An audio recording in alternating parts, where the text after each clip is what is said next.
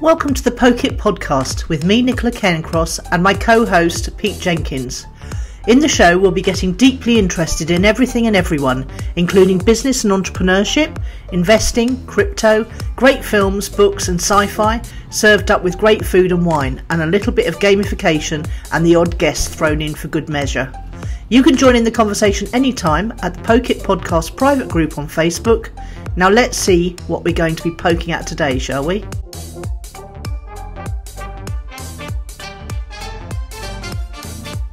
Okay, I think we're ready to go. That's cool. We're recording. And you've just missed my funniest bit. Oh. That's as funny as I get, mate. Just the fringe comment. Well, yes, the comment that the quality of my contribution to this podcast is not determined on how groomed my blow dry is, but I did do the fringe to make me brainier. The quality of mine is determined by how much caffeine I've had, and unfortunately, I'm still on my first cup. What we got to shouldn't but will share with the listeners is that we have decided that on our strategy meeting, also known as a poker night, that we have to work out today what we're going to be talking about going forward. And I realised in the shower that we've actually got very different audiences. That's very true. So that's going to be interesting, isn't it? Because your audiences, well, I'll let you tell us about them in a minute, but my audiences are largely small business owners, SME, MDs, marketing directors, etc. And I largely talk about money and marketing. And who are your audience, Pete? My audience are people who are interested in psychology and engagement and motivating people. So it could be quite a mix, actually, from learning, people involved in learning to bosses. Actually, quite a lot of small businesses. There's quite a few people who gamify their apps. Things like nice. Well, I have an app, as you know. Do I? Do I know that? What's your app? I have got an app. If you go to nicolacairncross.com/app or the iTunes store or the Google store, you'll find the Clicks and Leads app. Okay. And it feeds through useful articles and information and videos and audio about marketing and money and much, much more. That sounds like a really great way to get content in front of people, actually. Yes. And I think it's rapidly becoming more important because people are very fractured and you know, I teach the whole be everywhere online thing. That's because everyone's on different platforms. Some people never move to Twitter, some people are always on Instagram, some, you know, but the app brings everything together that you're creating into one place that your customer or potential customer can have on their phone, on their, what's that called, that thing on the front of your phone? Screen. Yeah, that's the one, you know, the home screen. Home screen. The home screen. That's interesting. Yeah. So what you're saying is give your customer an extra, whole extra platform. Yeah, and it feels like a real value add because they don't have to go hunting for your content, but it means that you get your content in front of them. The only thing I've yet to work out how to do is to get my app to, I can send messages, which is quite useful. Are they text messages or emails? I'm not sure. But notifications. There could be notifications, yes. So I could notify people every time I put a new bit of pillar content, as it's called, up, but it doesn't have the little number showing how many bits of pillar content they've missed. Constant source of annoyance, that is. Yeah, okay. So because you need a little count.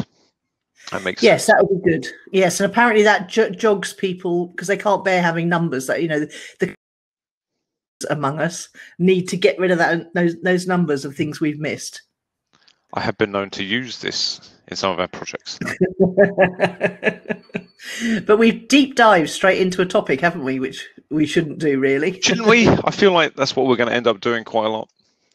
Yeah, probably. This is a conversation about what interests us and what we want to poke at. So that's where we'll go. Shall we?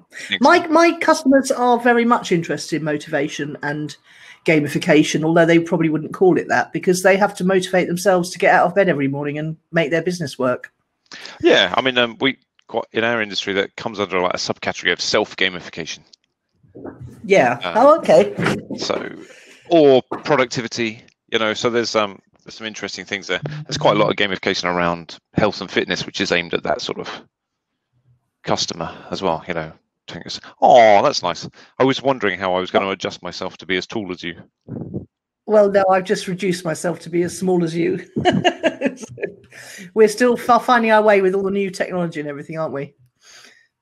Well, also I moved my desk and my camera overnight, and everything's in a different position. Well, I woke up with a horrible start at 8 o'clock this morning because I have a call at 8 o'clock for my New Zealand and Australian clients, and I actually set the alarm for 7:15.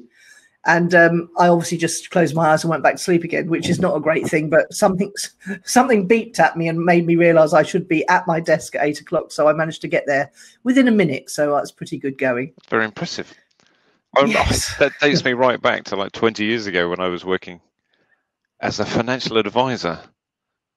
And my phone rang while I was fast asleep. And there was someone next to me as well, but apparently I just sat up, answered the phone, and had a normal conversation about something business related, and then put it down and went back to sleep. Yeah. I think a lot of people are finding that these skills are coming in useful now that everyone's working from home.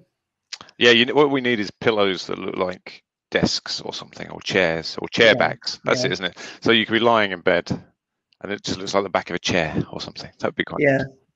You need to move your mic just a little bit away from your mouth. It's a little bit, that's it, a little bit blowy, as it were. Maybe I've got strong nostrils. Yeah, it's still happening. So can you move it a bit more? I'll edit this bit out. Yeah, that's much better. Yeah. I was going to tickle. Up a bit. How's that? Try now. How's that? Yeah, it's good. It's nice and clear, and hopefully we won't get the breathing sounds. Okay, good. So one of the things we want to talk about today is what this podcast is going. We're going to talk about what the structure of it's going to look like, if any. And have you had any thoughts about that? Well, I mean, obviously the theme of Poke It is around poking things to see how they work. But I was thinking that our shared interests are quite often around social media platforms and marketing and motivation, and these all interrelate. And money. I'm really interested in money. I'm really interested in companies. So when I say money, I don't actually mean hoarding it. I mean making it and growing it. I'm thinking of investing it. So like understanding certain companies and what they're doing, having a poke at them would also interest me. Yeah. Because I learned some of what to look for in a company that you're interested in investing in a long time ago when I was pregnant with Nelson, actually. So that's 22 years ago. I read a couple of books, Bernice Cohen's Armchair Investor and Jim Slater's Zulu Principle, which were really solid books. But that was all about understanding the fundamentals of a company and their profit earnings ratio and things like that, and then looking at what the price action's doing on the technical front. But I think that fundamental analysis has gone right out the window recently. The stock market isn't behaving as it should. Yeah, exactly. You know, is it the S&P 500 is being entirely propped up by 5 companies, the big 5 tech companies. So, you know, it's all gone haywire, Pete. And today it might go even more haywire because of the Fed meeting to talk about how they're going to stimulate the economy and make inflation rise. They deliberately make inflation rise, which actually, it's probably a good idea if you look at Japan historically. Yeah. Well, exactly, yes. And what they're going to try and do in order to get it to an average of 2 to 5%, they're probably going to aim for something like 10 to 15% initially. Because obviously an average it goes up and down, doesn't it? So you've got to get a middle ground somewhere. So we're all of us in the investment community are waiting eagerly for that. That tells me if they succeed, you don't want to be in property with high interest rates that will be along with inflation. Yeah, there is a big property boom at the moment due to the stamp duty holiday, but that is not going to last. And a lot of very successful property investors I know are selling the properties that are not quite so strong on yield, rental yield, and selling the properties where they have a problem tenant and selling the properties that need, perhaps in the next 5 to 10 years, will need a lot of work doing to them. They're keeping those all sound like ones you should get rid of anyway. Yeah, exactly. But when you're a rental owner, sometimes you've got a tenant who's a problem, or you've got a property that the roof's going to need doing in the next 5 years, or you've got a property that doesn't yield as much rent as you put into it initially, the capital sum, on a percentage basis. So that's what the criteria are for what's being sold at the moment. Of course, they're selling like hotcakes because nobody's having to pay stamp duty, or much less stamp duty. Saving big chunks. Yeah, just gone the opposite way. Oh yes. Sold mine. So you've just sold, chunk of cash that I'm trying to make sure grows faster than it would have done in property. Okay. Yeah. And I think you've got out just at the right time, Pete. I really do. I think the property market in the next 3 to 6 months will start heading downwards because of lots of people losing their jobs, primarily. Yeah, and then, I mean, I'd always planned to go out because I feel like there's a recession due because of Brexit as well. So that's like end of December. And that'll take like 3 to 6 months to kick in, but that'll also be due to more lack of jobs. So yes. Yeah, we don't want to start this podcast on a downward note, but I'm afraid today's a big day with the Fed announcements. Do you know the other thing that the upward note is that, hey, now's a good time to get out. What else are we going to do with the money? You know. Well, exactly. Wealth cycles, as we know. Have you watched the wealth cycles video yet? Yes, I did YouTube? watch that. Yes. Excellent. About the different, markets going up and down at different times, and if you can chop them up and instead of going down with a down market of that thing like property, you can actually chop it at that point and turn it onto an upwards thing for the next asset class. It's just a nice thing, isn't it? Which is the money always has to go somewhere. It does. Yeah. So it's about and there's putting lots it in the right place. Do you know what? I think that's why the stock market doesn't behave sensibly. It's because everyone has to put their money somewhere, and there's more money than the companies are worth. And they have to grow it. They have to put it where the growth is. Yeah. And at the moment, that's in these weird, what are they called? DeFi. What's it called? Decentralized finance. Decentralized finance, yeah. So now you're going into the blockchain side of things. We'll have a look at that at some point. Yeah. Well, I'm watching videos to try and understand what DeFi is all about, because as far as I can see, it just looks like the wild west days of the early cryptocurrency world, where people were just inventing cryptos because they could, and there was no innate value underneath them. So I think it's simpler than that, but it is wild west in terms of who to use and how it works. But it's basically like replacing the banks. Okay, so I've been an investor in Zopa, which is peer-to-peer lending, so taking out the bank. Okay. So as an investor, I become a lender. I should make more return because I'm not just lending it to a bank and they're taking their cut. I'm lending direct to end users, end borrowers. Companies? Borrowers, no, people actually with Zopa. Companies is other platforms like Funding Circle. Oh, okay. Okay, which I think is actually riskier. And the beauty of something like Zopa is you might put £1,000 in, but it will get spread across 100 people, so £10 to each. So it spreads your risk. Okay, that's interesting. I didn't know about that one. You'll have to send me the links for both of those. And there's more. There's another one called Rate Setter that does similar. And what kind of potential return can you get on these things? So there are some choices within them, depending on the platform. So Zopa has like 3 levels of credit risk you can lend to. So if you go for the ultra safe, you might get 3% return. If you go for a bit riskier or longer term, you can get up 4.5%, 5.5%, 6.5%. In fact, when I started on it, which I think was 7 years ago, some of the returns were 8 or 9, 10% because you could actually set it yourself for different credit risk scores. But they've simplified it a lot since then. And this is per annum? That's per annum, but of course, every time you get a repayment, you can auto reinvest it. Okay, so you can turn over your capital more than once in a year. Yeah. So you get repayments and you get interest, so you can reinvest those immediately just by ticking a box, which I quite like. Yeah, absolutely. So what if I was going to ask you about your best year on any of these platforms in terms of return, what would you say that you know that? No, I would say I don't know that. Oh dear! Only because difficult question. It's not difficult, but it's a small part of what I do. I would know at a glance which was a good year for my business. Yeah. Yeah. Yeah. Someone. That's why we have annual accounts. Yeah. What was I going to say? the only reason I've got investments in things like Zopa, because actually the best return on investment I've ever got was just putting money into my own business. It is to spread the risk, and to have some money working for me without effort.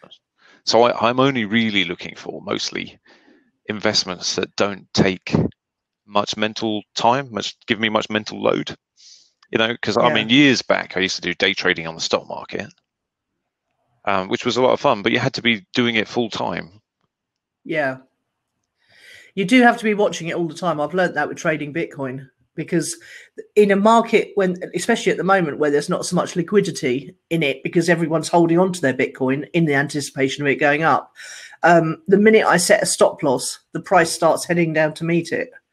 So that tells me there's not a lot of liquidity in the exchange I'm using, which is one of the biggest ones. So I'm having to do everything manually rather than putting in, unless I'm going to walk away for a day or two, in which case I do set a stop loss, but I set it much lower than I would like to, because I found if I go too close.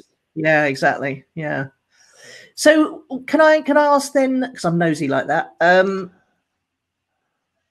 everybody thinks that putting money into a business is a great idea. Everybody doesn't know that how many businesses go out of business in the first 5 years, or the first year, and then the first 5 years. I read a fantastic book called Rich Dad's Guide to Investment, where the last, the Rich Dad book, Poor Dad books. I do. I've not read them all, but I'm aware of them. Well, no, but a lot of people have read the first one, which is fantastic. But the hidden secret in those books is Rich Dad's Guide to Investment, because the last third of the book is all about how the best investment of all, as you just said, is investing in your own business. But it's also the riskiest. Oh, yeah. Because most people start a business and don't have a clue what they're doing. But if you're a control freak like me, it's also a nice place to put your money. Yeah, yeah. And the thing is, though, you are subject to variables, aren't you? I mean, how long have you been in business? Oh, I can answer this one. My company was 20 years old last Sunday. There you go. Right. So you've lived through at least 2 out of the ordinary events, like the credit crunch and global recession in 2010, and then this pandemic, followed by what we think is going to be a depression, not just a recession. Yeah. Was there anything else in that 20-year span that came out of nowhere? There was a currency issue back in the early days of the business, and we did a lot of importing of software. So you always used to say, I mean, I teach entrepreneurship at the university, and one of the things I talk about is I've forgotten the phrase for it, where you test your assumptions on your figures. So you might assume your costs will go up by 20% because of something, and that you might lose 20% of your customers for some reason. And then one Christmas, there was like a currency between EU and the euro and GBP that basically made all my imports cost about 20% more. At the same time, I lost my biggest client, which was about 20% of my income. Ooh. So I had that exact thing. I was like, yeah, it can happen. So had you allowed for it? That's the question. Well, good Lord, no, we were living right to the edge, but... He's telling the truth here, people. The hardest bit to replace was the client, actually. The costs change. Well, you just have to move quickly and pass the costs on. And we were doing a monthly software service, so we were only really out of pocket for about a month or 2, depending on what contracts we were in. Yeah. Okay. No, the hard bit was because it was like New Year, it was Christmas Eve, so there was actually not a lot you could do about it except just go, oh, that's a great Christmas. New Year. Yeah.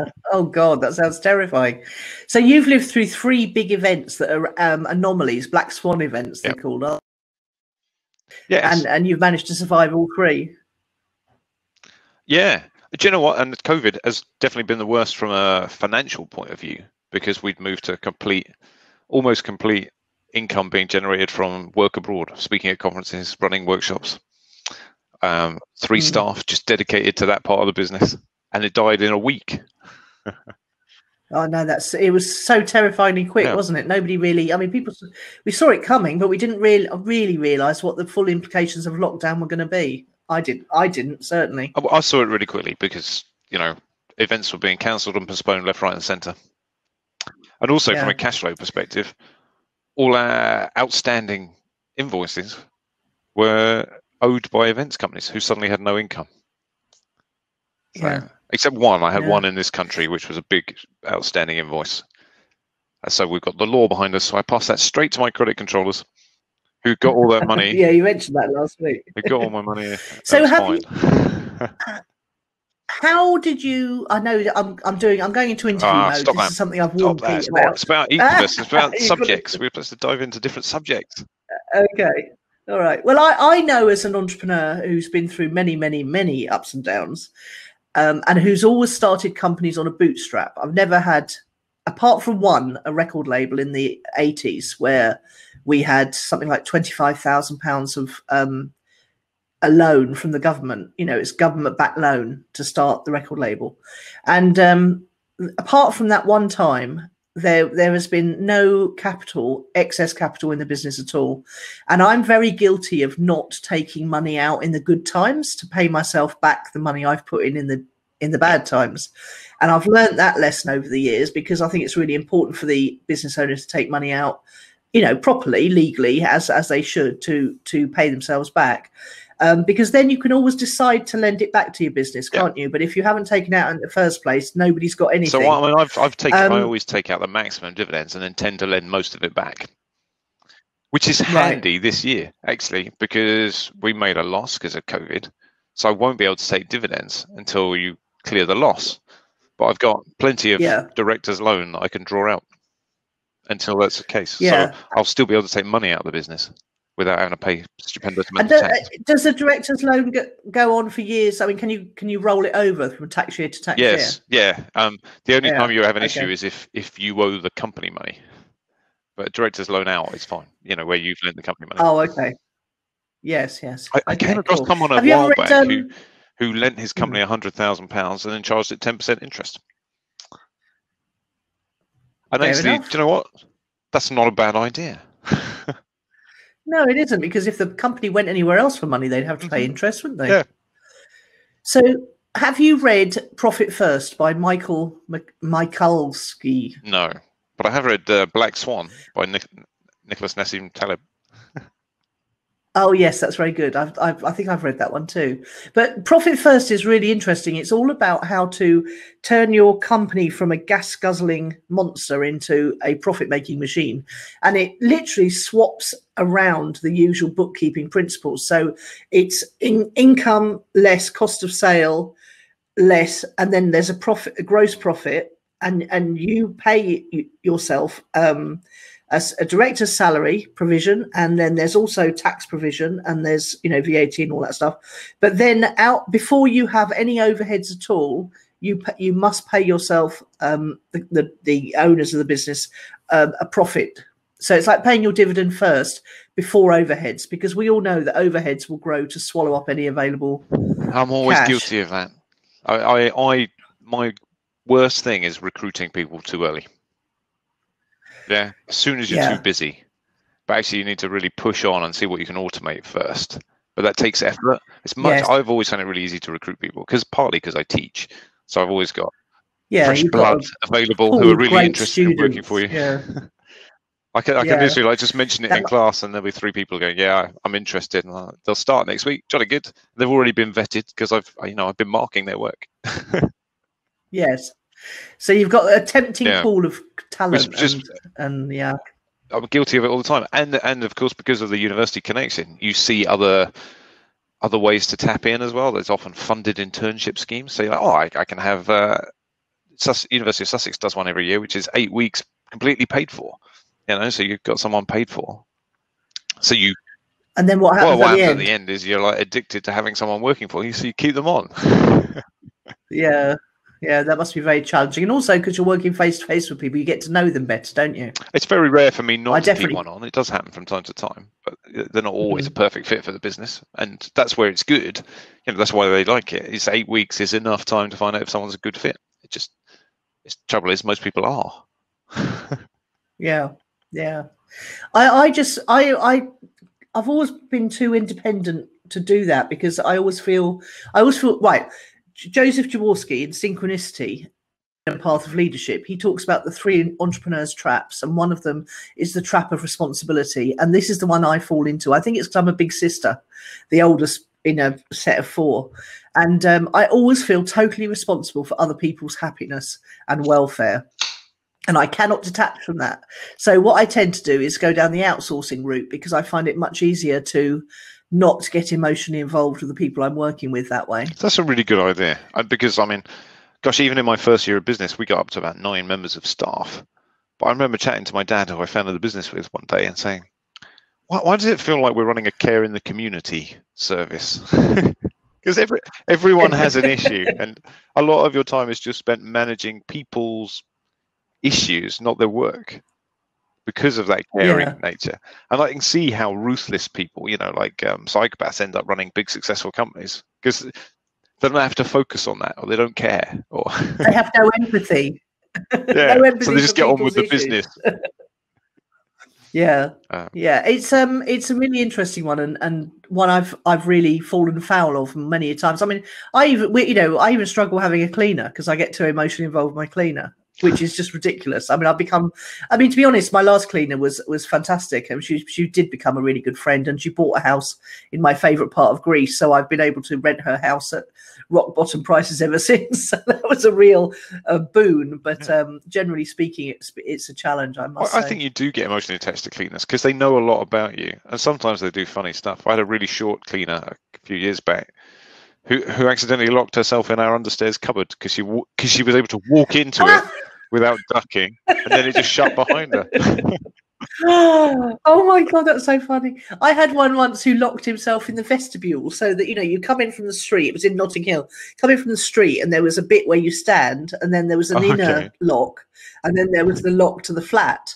And he managed to lock himself in the vestibule bit. That's brilliant. I've not heard the word vestibule in far too long. Well, thank you. Yes, that's all right. I read a lot of costume dramas. Well, I used to anyway.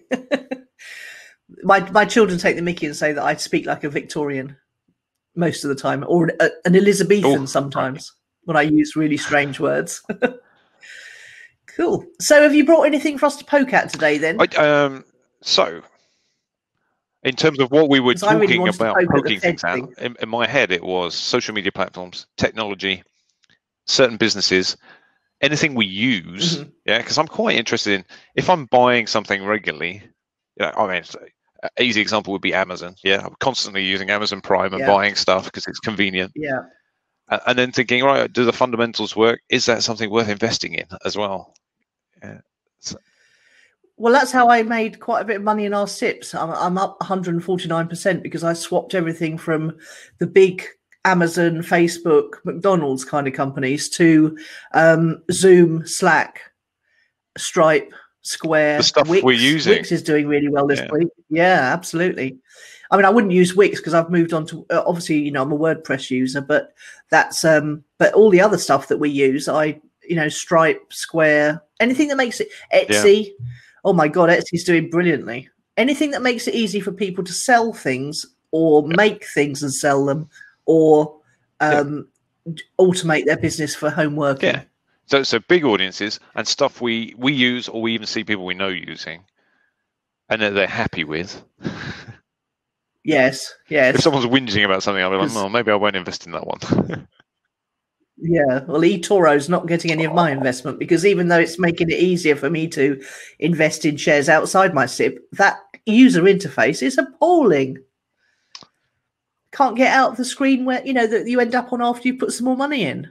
I had to absolutely, what did I have to do? I have to uninstall the app, close my phone down, and then reinstall the app to be able to get back to the normal screen. Oh, well, I'm due to chat to them later today, so I'll have a word. Are you? What, really? Yeah. I've got my account membership person is calling me up to tell me about all the benefits. Pete's such an important investor. He's got his own account membership person. Oh, yeah, we'll have a go about that for me, because it's driving me crazy. Okay. I will do that. But there's lots of other good ones that I just think, this is so good. I really enjoy using this. Tide's quite good. Revolut's very good. Some of the banking apps are really nice. I like Tide. I mean, I'm particularly keen on them because their marketing was really up for it. So, for instance, in the early days, because we were quite a fast adopter of Tide, they they went and did blogs and interviews with some of their customers. We were one of those. So we've got a nice blog post from our bank. You know, they look after us. Yeah. And does it link back to your website? Absolutely. And they sent a photographer along as well, took some nice pictures. It's me in a hammock, looking quite relaxed. I haven't seen that one. You know, actually, do you know what? I think I'm not standing there looking relaxed. One of my employees is in the hammock. It's a typical example. Yeah, a typical example of what we've just been talking about. So they're lying back while you're taking all the responsibility. So I like Tide for that. I've always, my top tip has always been as well to have a different account for your business, a different bank for your business than your personal. Oh, definitely. Because even though they're different, and especially I run a limited company, it's a different legal entity. I used to have both banks in the beginning with Lloyd's, and one day they just randomly transferred money from a personal account to the business account to cover a bill. I was like, that's not how it works. No, don't talk to me about Lloyd's, because I had that terrible experience where they shut my business account down. It's a bit of a long story, but my accountant screwed up, and they went to strike me off at company's house. And the first I knew of it was my Lloyd's business account being shut down. And so I got onto them straight away, and I said, this is a total mistake. We'll be fixing it today.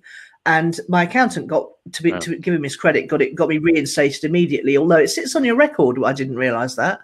But I went back to Lloyd's, and they said, well, we've got 6 weeks till it closes finally. So come back to us as soon as it's reinstated, and we can see it on the company's list.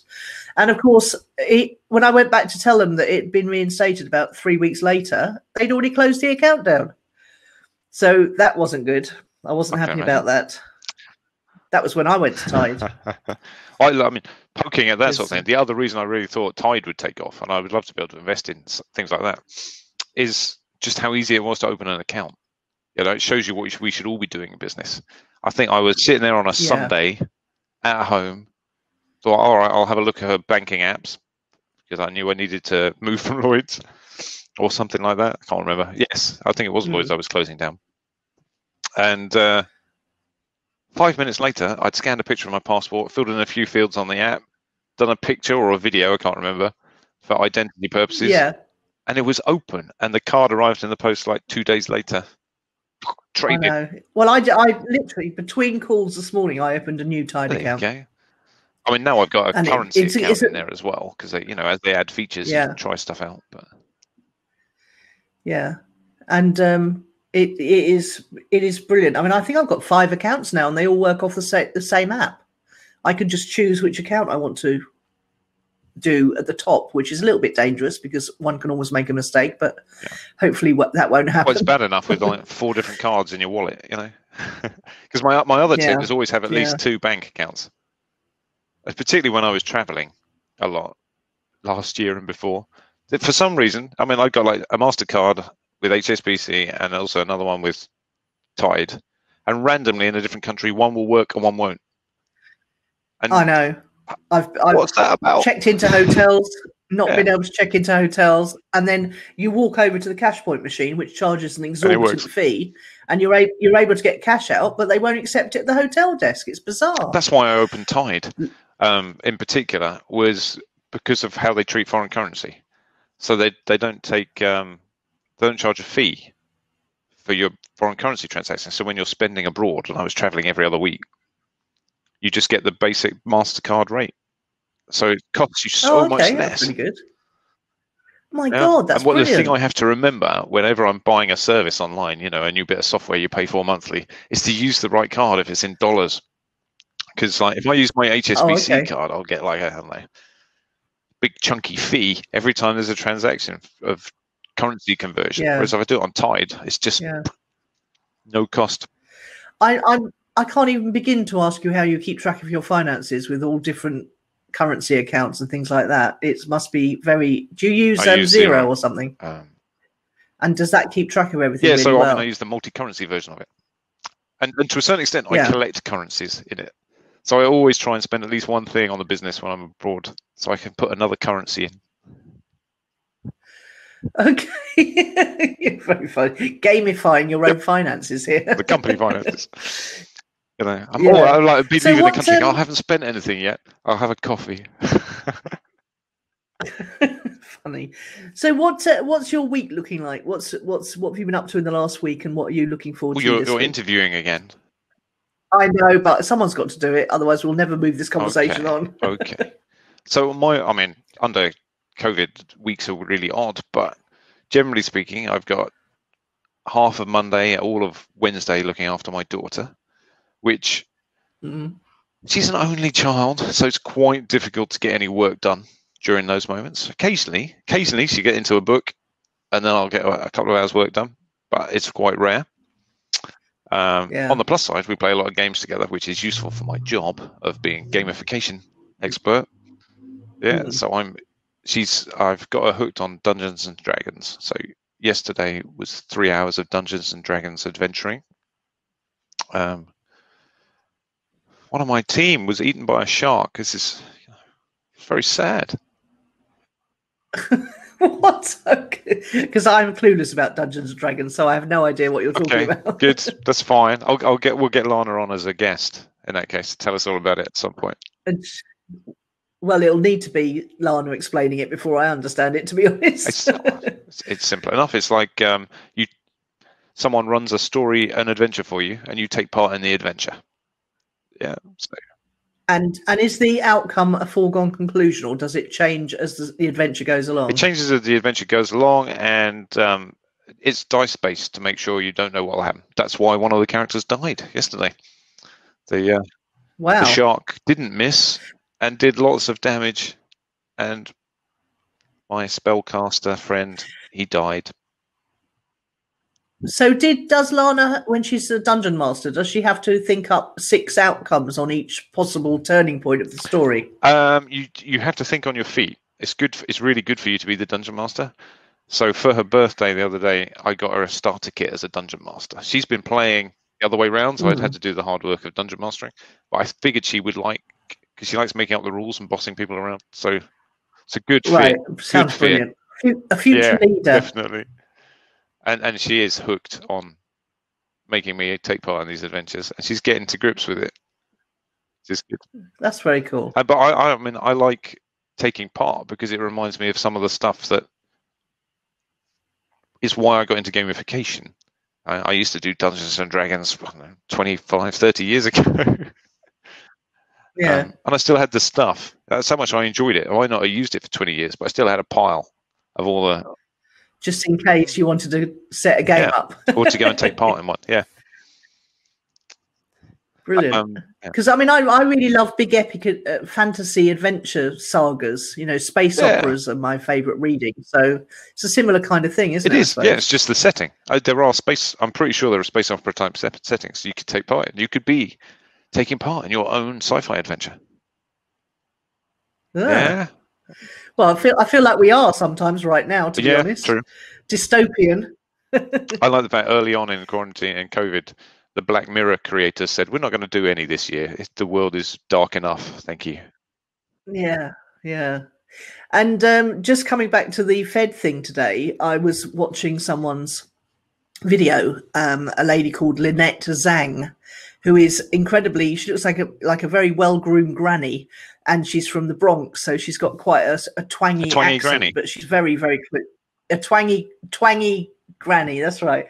And she was saying, because we all know digital currency is coming, and that'll be the way the governments get the money out to the people and bypass the banks.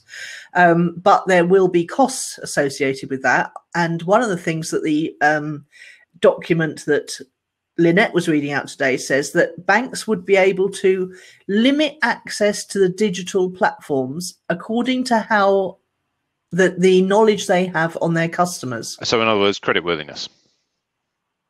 Is that what it is? Is that what they're talking about?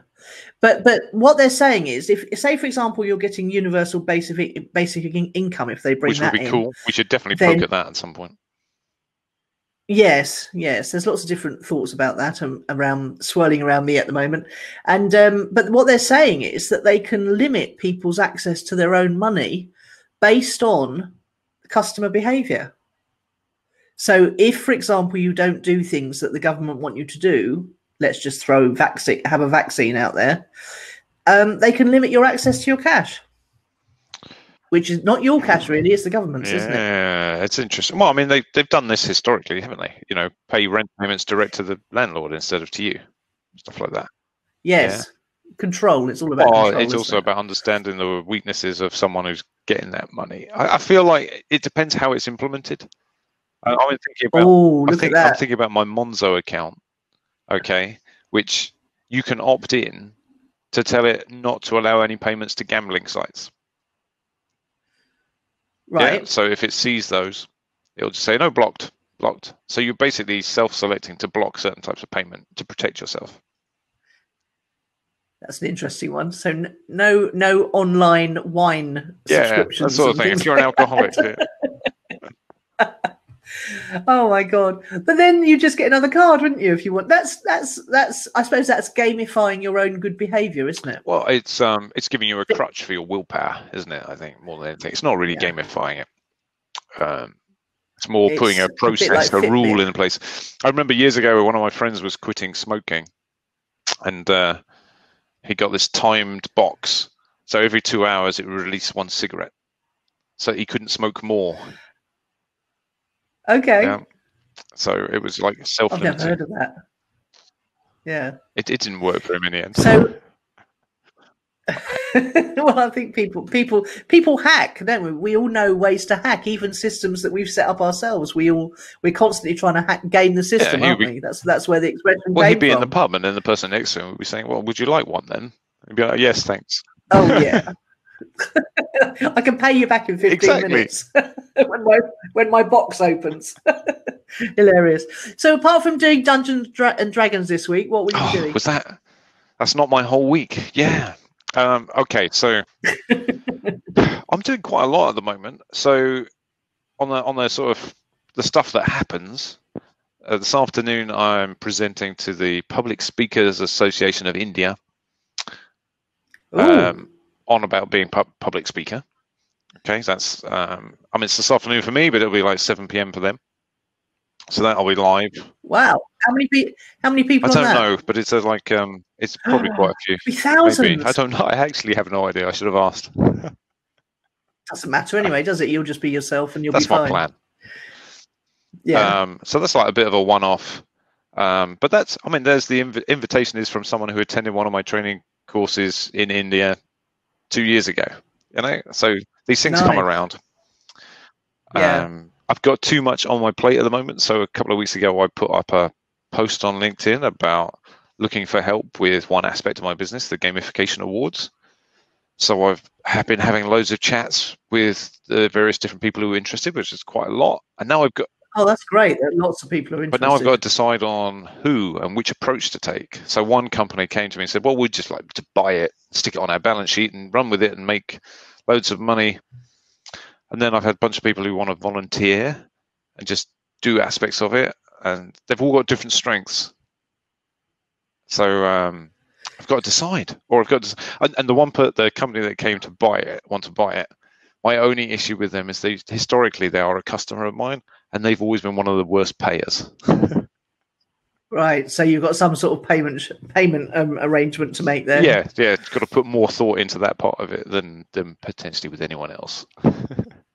Yeah, I think if you're getting rid of something because it's taking up a lot of your time and energy, then an outright sale would be a good way to go. But yeah, you need to make sure that you get your money. And are you wedded to the idea of having ongoing royalties to compensate you for the time that you've put in and building it up in the first place, or not necessarily? No, I know they haven't got a lump sum. Okay, so it would be ongoing in that case. Okay, well then you do have an issue, the fact that they're not great payers. Correct. But I've done it before. This would be the third part of the business I'd have sold. So the last one being a telecoms business 8 years ago, which is still paying a monthly earnout. So these things do happen. Well, that's nice. It did get paused for a few months during COVID, but they still, encouraged invoicing, and then they started payments again, and they paid actual bills, but there was an extra bonus bit, so they had to. Perhaps that's something we could talk about as well in the future, is how to get a business, what to think about when you're getting a business ready for sale, because I've never done that. But I know my previous podcast partner had sold several businesses. Yeah. So my business is split in three. So there's me in consulting and doing stuff around that. There's a conference and there's an awards business. Okay, and they all support each other. But the awards and the conference are particularly set up with the aim of probably selling them at some point, because they just need track record, and companies in those arenas, conferences and awards businesses, tend to grow by buying other awards and conferences. Yeah, so there's a ready market, there's a known process, and there's probably, although I haven't looked it up yet, a valuation type. So when I sold the telecoms company 8 years ago, telecoms companies grow by taking more lines, more connections, which gives them bulk discounts with their suppliers. Okay, so they have to do that. And so there are valuations out there, a couple of different approaches. One's around turnover, one's around profit, one's around how long you keep your clients for, so a bit of checking on customer service. Churn, yeah. It was quite easy to come up with some figures, and actually sold it within a month. And I only approached my existing suppliers, 4 of them, I think. All but one put an offer in, and the one that didn't put an offer in just made me laugh, because he just felt personally broke because he just spent like 20 grand on dentistry. So he was like, I'm not in an investment mode. Oh, right. So I mean, again, this is something we should talk about perhaps, but you know, the whole thing, the psychology of approaching your suppliers, letting them know that you're open to a sale. Yeah.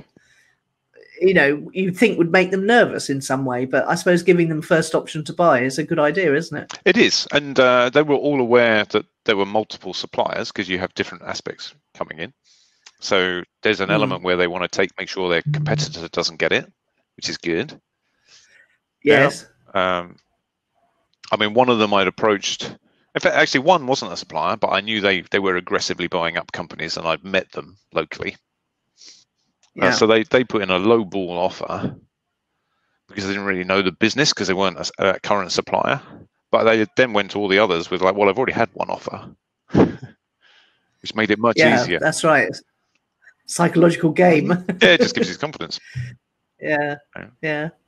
Cool. So a speaking gig virtually, and making a decision about that. I also need to launch my conference. The key thing I need to do is just announce the dates so people save the dates. I know what they are, but I haven't updated anything on the web yet. And start sending requests to my previous sponsors about what level of involvement they want this year. Because you want a few sponsors on board before you do announce to the wider public. Yes. Yes, of course. And that's always something I do at this time of year. And I've got because I teach part-time, I've got to convert all my in-person content to online content by the beginning of October. And I really need to start doing that faster than I've been doing it. Making videos, oh my God, that is hard work. What else? In 7 minutes time, I've got a video premiering on YouTube for one of our speakers from last year's conference. So we're uploading one of those every week, roughly, and doing social media around that, getting an audience for it. And premiering means that you're there to in the chat. It means there's a live chat ability, yeah. So and then also I think, and I don't know this for sure, I was going to ask you about this, but I think when you're premiering, if you get enough people doing it, you can boost the numbers at the beginning, and that helps with the algorithm with YouTube for spreading the word as well. Yes. Yeah. Yes, I think there's a small amount you can pay to get it out to more people. Well, not even that. What I was saying is, because you've got viewers, more than one at the same time, it appears in searches better because there's live viewers of something. Yes. And if you get enough of them, you appear on the front page of YouTube. Yeah, I'm not sure we're going to hit that, but you might hit the front page of your classification, whatever it is, your gamification, that sort of thing. So this is only the 3rd or 4th one we've premiered because I've been testing it recently. But I have noticed we've had more viewers faster than previously just uploading it. Yeah, so this is part of the test. I need to do that with my V's. I need to do that with my V-zine that goes out weekly, and I've just got to get my VA to put it on to premiere at a certain time. So rather than actually just publish at a certain time, there are disadvantages to it, which is which are so more to do with people's incompetence. Okay, but basically, when you share the fact that you're premiering a video, people can sign up for a reminder. But so, for instance, yes, I do here is this. I will notify the speaker, give them like 2 or 3 weeks warning, so that they can be there, they can share it and do things like that. But most of my speakers are a bit disorganized, and they're like, "Oh yeah, that's great," and then they do nothing with it. Whereas if I just put it straight up there, they'd immediately be sharing the video and doing more activity online around. Yes, yes. So you kind of also need to then tell them how to approach it, to make sure they're there, that they've got friends and family watching it at the same time. Telling them how to do their marketing for them. Yeah. Infuriating. Yeah, but this is one of the things I'm enjoying learning at the moment. Premiering on YouTube. Yes, it sounds fancier. It sounds fancier than it possibly is, but I definitely think it. Well, I know from several of my clients who do it that it does increase viewership. Definitely. What else? I've got one other thing I've got to do. I've got 2 things to do tomorrow that I have to do. One is do my pay run, which is actually the last month I'm going to have staff of my own. So I'm sort of like, oh, this is a bit interesting doing the payroll for the last month. And I've also got to prep some questions, because I've got to write an article for a journal on organizational leadership and how people create a culture of play or gamified culture within an organization so that there's acceptance of it. And to push myself to actually do this article, I have arranged an interview with a CEO, and that's next Tuesday. So I need to write their questions. Fair enough. But you've got plenty to be getting on with it, haven't you? What about you? What does the rest of your week look like? I'm doing a 5-day challenge starting on Monday, the 7th of September, which is all around how to be everywhere online, but how to automate and outsource it so that you just create your content ideally once a quarter for the next quarter. But sometimes some people do it once a month, some people do it once a week. But then I've got to promote that 5-day challenge. So I've got to release content on every social media platform. And the more I do, the more people I'll get signing up to the challenge. But it's a challenge doing that, because most of my day-to-day marketing is outsourced, as you know. So I just create the content. I follow my own system, essentially. Yeah. So this challenge is a lot more hands-on for me. It falls outside of your normal system and how it works. Yes, exactly. And I haven't yet created a system for the 5-day challenge. I wanted to do a few to find out if they were worth doing. And the last one very much was.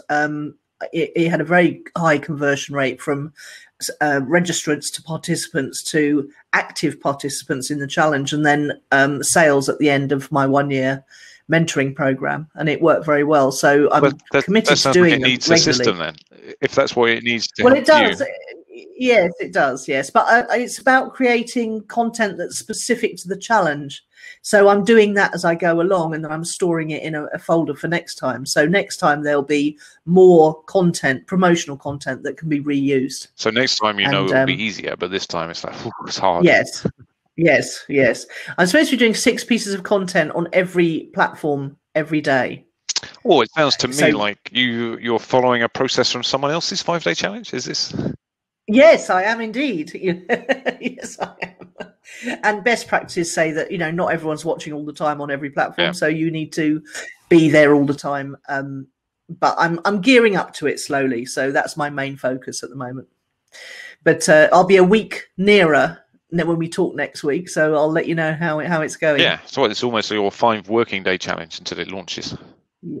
Yes, it was supposed to be a 3-week promotional period, and I slacked horribly the first week because things were really getting interesting with the investing space, and so I was following a lot more of that. Now I've really got to knuckle down and do it, starting in 1 minute's time. Okay, let's do that.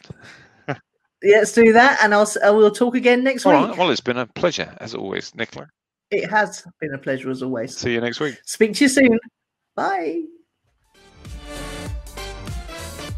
You're listening to the Poke It Podcast with Pete Jenkins and Nicola Cairncross.